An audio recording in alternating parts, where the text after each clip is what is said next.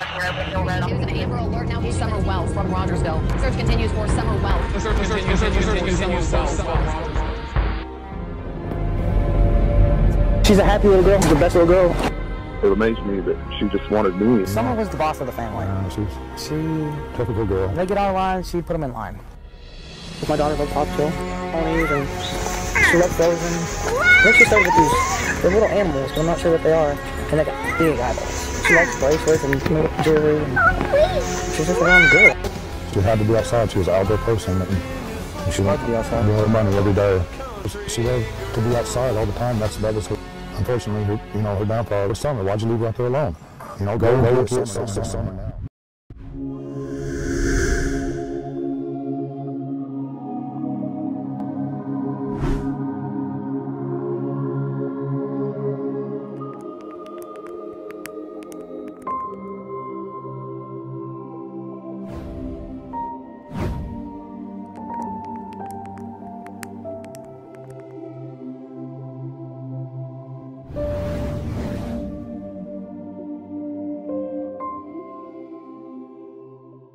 They did a home study right now. They came in and studied the home.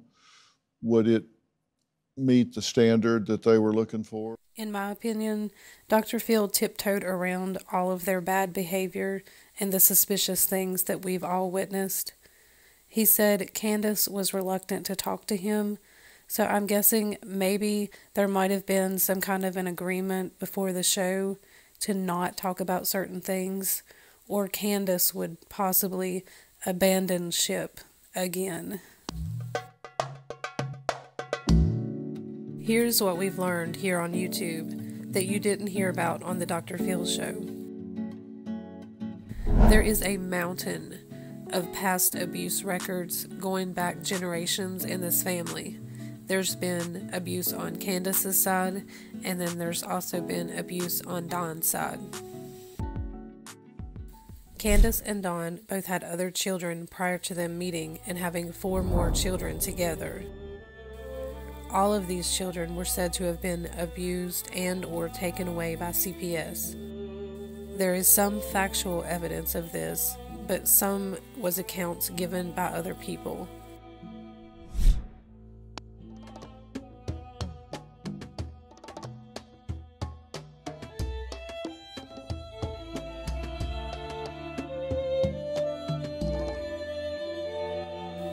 Don and Candus both have family members who have been charged with horrific crimes, some involving children.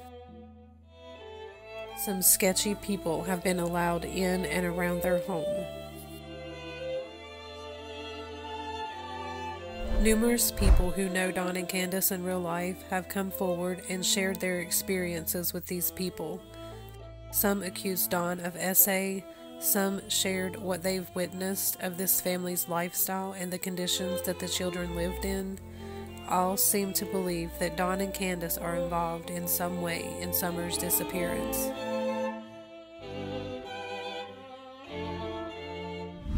I started this out by saying, I don't think you hurt your daughter. I'm standing up for you. I'm saying, I don't think you hurt your daughter.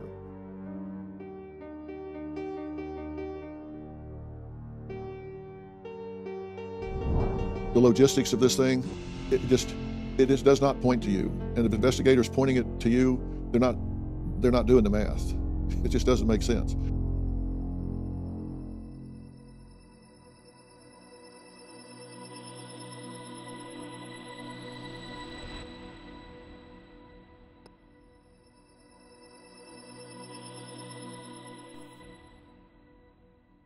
Candus said Summer disappeared in the 2 minutes that it took for her to help Grandma with her knee brace while standing outside at the camper.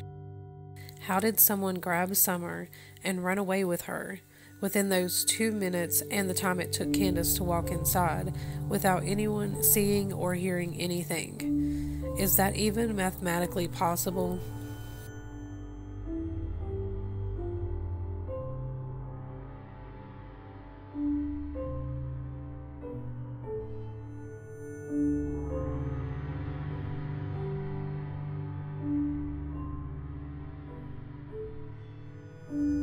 Don normally drives his truck to work, But for some reason, he drove their brand new Subaru on the day that Summer went missing.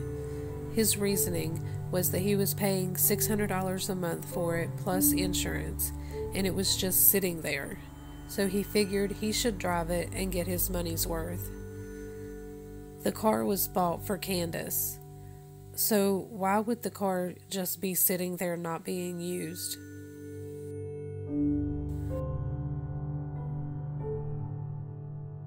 Is there anybody that you've had dealings with that are shady? Candus mentioned a guy that Dawn worked with that creeped her out. She said she didn't like the way that he looked at Summer. But when Dr. Phil asked her if there was anyone who had acted suspicious around Summer, she said nope. No one that I can think of. I can't think of anybody. Is there anybody that he's involved with that you think might be trying to get even with y'all by taking your daughter? Not that I'm aware of. Don has made similar statements. One minute he says he can't think of anyone who would have taken Summer. The next minute he's bringing up all the sketchy people that he brought around Summer and throwing around accusations. I fired a lot of guys for being on meth. And the last guy I fired the day before, but he was way out there, and I fired him. The very next day, my daughter disappeared.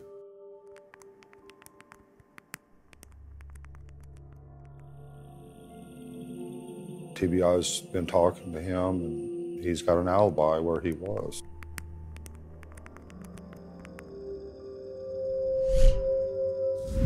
Pretty sure I can't prove it. They were also asked if anyone suddenly left town after Summer went missing, and no one mentioned Grandma, who took off to Wyoming. In Dawn's words, she left just in time.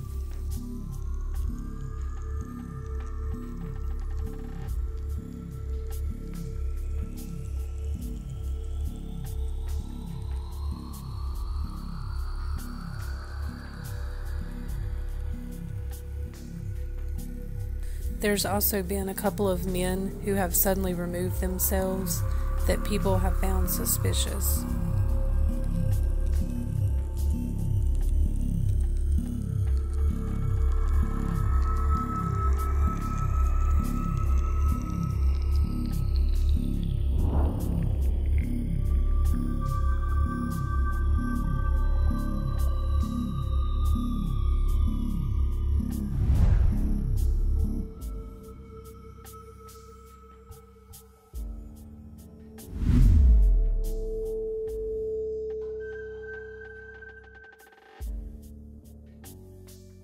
Dawn has made a lot of contradicting statements when answering questions about Summer.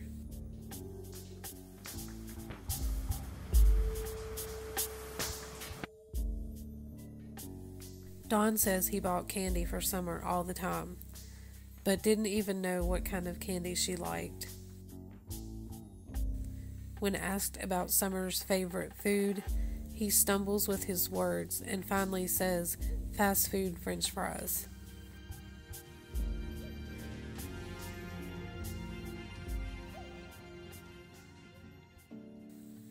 Don doesn't know the birthdays or ages of his own children. When he was asked when Summer's birthday was, he didn't know. He yelled to ask Candus, and she said she didn't know either. They didn't know little 5-year-old Summer's birthday. People in the chat who never even met Summer remembered when her birthday was. We've heard different reasons as to why Summer's head was shaved. Candus says she was a tomboy.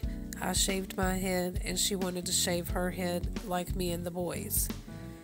Dawn mumbles something along the lines of she tried to shave her own head and it was getting out of control, and Candus shaved her head so Summer wouldn't feel bad.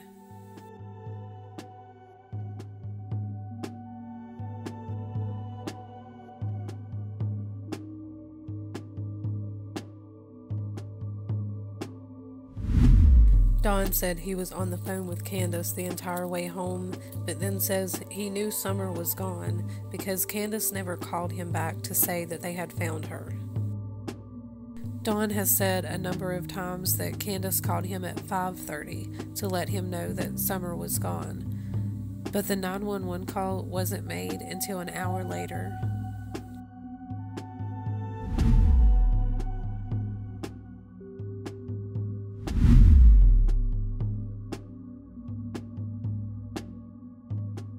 Dawn and Candus have spent the past 5 months on YouTube doing I don't know what. I don't understand what their purpose of going on YouTube has been. Dawn says he's been keeping Summer's name out there. I think they've been making fools of themselves.